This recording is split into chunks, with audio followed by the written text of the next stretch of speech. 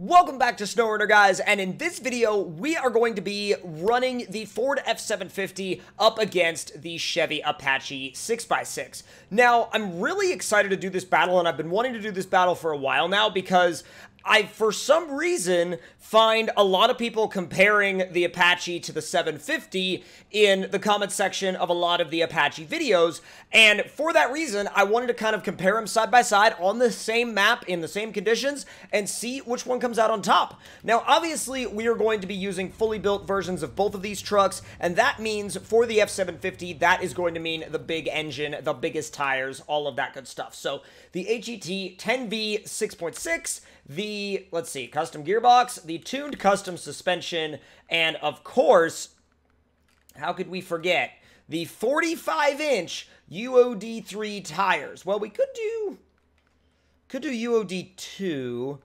The UOD3 is wider, though. I think I'm going to go with the UOD3 just because it is the top tire in that class. So, well, I should say the top all-around tire in that class. So let's do the Autonomous Scout. And we'll do tall front-facing snorkel, engageable all-wheel drive, and we'll do pickup bed, custom pickup bed, and let's see, small roof rack, and utility mount, because the other one is getting a full utility setup as well. So this thing is going to get a tremendous amount of utility support. And, okay, we've already got the entire top of the thing set up. So, ooh, we're going to go to the Hunter bumper. And we're going to go with we'll go with the factory cab lights, and then the outrolled exhaust. Well, let's actually, you know what? Let's actually stick with the stock exhaust under the truck. I feel like it just might work a little better. And we'll paint this one red, and we'll throw beans on the dash because, of course, we're going to throw beans on the dash. And let's see. Freedom Bird, and take my winch, and let's see, Your Truck Adventure, and, oh god, we could do another one, jeez, No Road, No Problem, and, I guess No Road, No Problem again. So we've got a full sticker setup, as well as being fully built. Now, we all know that the F750 with the biggest engine and the biggest tire option and all-wheel drive and all of that stuff, we all know that it is a really good package. However, I've never actually compared it side by side to the Apache, so this thing is running a, let's see, an A- power-to-weight ratio. Now, let's compare that to a fully built Apache, because right now it's a C+. So, the fully built F750 was an A-, and that's going to give us, let's see. So, whereas the F750 top engine gives us an A- power-to-weight ratio, the top engine in the Apache gives us a B+. So it's actually pretty close. Now, since that one's got a balanced gearbox, for this we're probably going to do a SnowRunner gearbox. And then we will do the 44-inch mud tires, which are, interestingly enough, not an option for the 750. Roof rack, trunk repair supplies, tall front-facing snorkel. Now, let's do the toe loops bumper in the rear, let's not mess with that, and then in the front, we will do the, we'll do the heavy-duty pipe bumper on this one, because the other truck's got a Hunter bumper, so we might as well mix it up just a little bit, right? And as far as color goes on this one, the other one's gonna be red, so we'll kind of give this one a cool, like, two-tone with blue. Throw beans in there on the dash, and we'll throw a couple stickers on here. I mean, nothing too crazy, just a little bit here and there. Yeah, that works. Just a little bit. So wait, oh, it went down to a B, actually. So after we added a bunch of stuff, I'm guessing because we added all of the utility attachments, it went down to a B. So the F750 would be an A-, and this would be actually just a normal B, not a B+. So, with that being said, let's get both of these trucks over to the testing zone, and we will forcibly encourage the Chevy Apache to come with us. Alright, so let's go ahead and disconnect the Apache, and we will attempt to climb this hill in high. Let's see how she does. I'm flat out. Goes up the hill, no problem, and rolls over. just to go ahead and flip us back over. You know, should we need it, should either of these trucks need to be flipped over or rescued in any way, we have this thing just in case. And let's give it a go. Now, obviously, it's not as fast in high as the 750 is, nor is it as loud, which is interesting. But if I remember correctly, the hill climbing ability was pretty dang good. So, oh yeah. Doesn't really even have to worry about it at all. And because high in this truck is actually still a pretty, pretty short gear ratio, you can modulate the throttle a good bit even when this truck is in high and not really have to worry about it. So now let's get back in the normal F750, and we will once again encourage the Chevy Apache to come with us by hooking up the winch cable, and we will be out of here. Yeah, this thing definitely is driving like it has weight behind it. It's not like it doesn't have any weight. Not like it doesn't have any weight at all. I mean, it's got something there for sure. And now that we're out here near the mud, I'll go ahead and drop off the Apache and throw the 750 into the mud in high. Now, this is actually an area where the Apache could potentially have an advantage over the 750 because the 750 only has generic off-road tires and not mud tires, right? However, the 750 is holding its own, no problem, holding its own just fine in the shallower mud and in the shallower stuff, and it seems to be a very, very, very capable vehicle. So now, I'm going to actually take it into the first mud lane in the deeper mud, and we'll see how it does in there in high. Will it be able to keep its momentum? A little bit of it, but not really. We kind of have to put it all the way down into low. We can run low plus, which if you sort of adjust the steering from side to side a little bit, it will still walk through there pretty quickly in low plus, which is pretty dang impressive, I actually have to say. And now that we're going to move over to the next mud pit, this is where things could really get interesting. Now, I'm going to run it in low here, and as you can see, it's definitely starting to push a little bit. It's definitely starting to have a little bit of wheel spin issues, and it's starting to feel like this could be a level that it doesn't really want to go much further past. However, oh, that's, yep. Ooh, even in low, dude, that's struggling. That's actually struggling pretty good, and I've got to give it the, I got to give it credit, though, for moving out and moving through there, you know? I mean, I've got to give it credit where credit is due. Now, it's going to be the turn of the Apache, and we're going to compare the mud performance of the Apache to the mud performance of the F750. Now, let's see if it'll go back up into low plus. It kind of will. It's not, I don't know if it fully, there we go. I don't know if it's, like, fully good with that, but we'll go back to the Apache 6x6 now. Fire it up, throw it in high, and we'll get the little mod tools menu off the screen.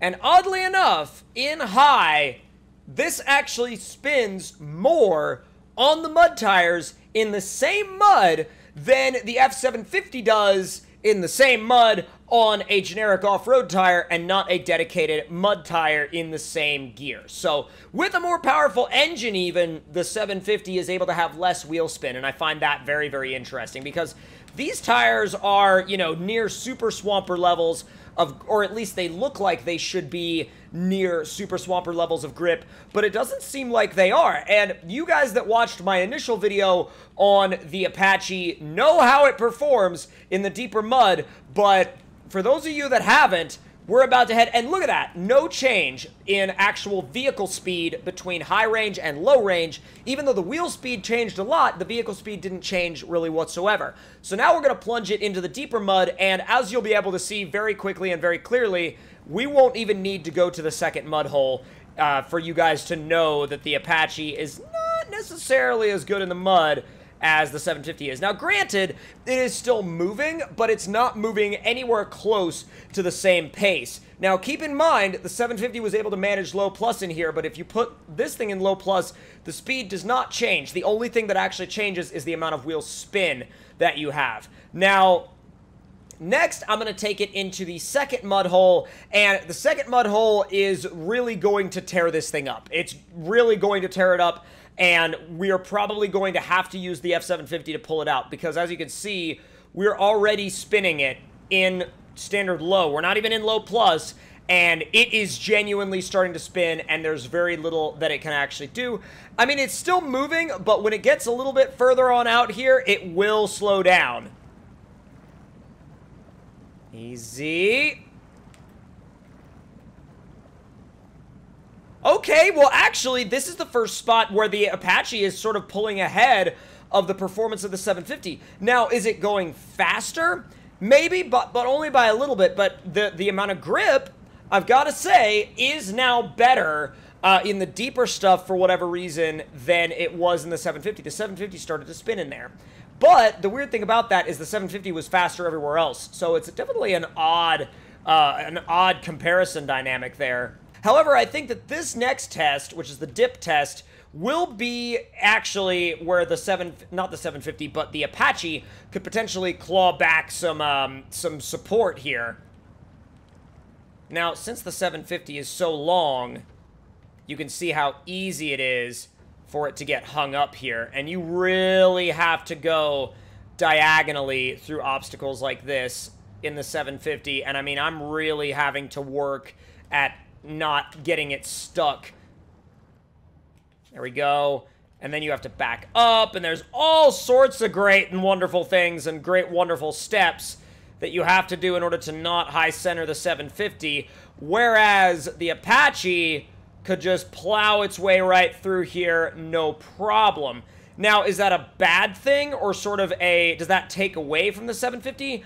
I don't think it takes away from it, but it definitely shows an area in which the Apache does actually outperform it, which is interesting to me because I think a lot of people find themselves saying that the Apache is useless, but there are areas like this where the Apache will outperform the F750. There just aren't that many scenarios where you run into a situation like this in the game. So I think we're actually in a position right now where we might be... Yeah, we may be beached. We had to winch. Let's see if it'll even do it in high. It'll attempt... Oh, it'll try to stall out. It'll attempt to, and then it'll try and stall out. But look, there's not even remotely enough space in between the first and second sets of wheels for this thing to even remotely high center in here. You could just drive it straight. And that is a really nice advantage to have. The only problem with that is you won't really encounter this type of obstacle all that much in the career maps. So it's not like it's going to be something that you need. But when you do need it, it's definitely a very nice ability to have, to be able to drive through something like that just like straight on and not really even worry about it. And now we are going to finish up with what is arguably my favorite test, and that is the bridge jump test. Now, y'all, if you've been around the channel for a while, you know all about the bridge jump test. The bridge jump test is a favorite around here, and when I forget to do the bridge jump test, y'all absolutely always remind me, so I've made sure to be aware of that whenever I bring vehicles out here to test them, because as far as I'm concerned, the bridge jump test has sort of been a staple of almost any kind of proving ground testing that we do here on my channel, and that is, you know, it's actually really cool that it's sort of become like a staple of that, because if I forget to do a bridge jump test, dude, everybody in the comments is like, why didn't you jump the bridge? And I'm like, I am so sorry. There are a couple times where I've legitimately forgotten to do one, and then I didn't realize until after people started telling me in the comments, and I was like, you know what? I need to make sure that these bridge jumps always remain, you know what I mean? So I'm going to actually throw it in high, even though it'll go just a tiny... Well, actually, it didn't really change in speed all that much at all. That horn just cracks me up. It's like, big oof, bud. But we are going to jump the 750 first, and then the Apache after. And once these trucks get to top speed, so the formula is going to be automatic to high, back to automatic, and then into neutral. Now, you may ask yourself, why automatic and then high? Well, actually, leave that in automatic, because why? You may ask yourself, why neutral? Neutral, because it'll actually speed up when you're going downhill if you put it in neutral! So, almost to the barrels. It was like right about here, right about to that last stick, or that last pole. I'm going to back it up. Hopefully the Apache can clear this.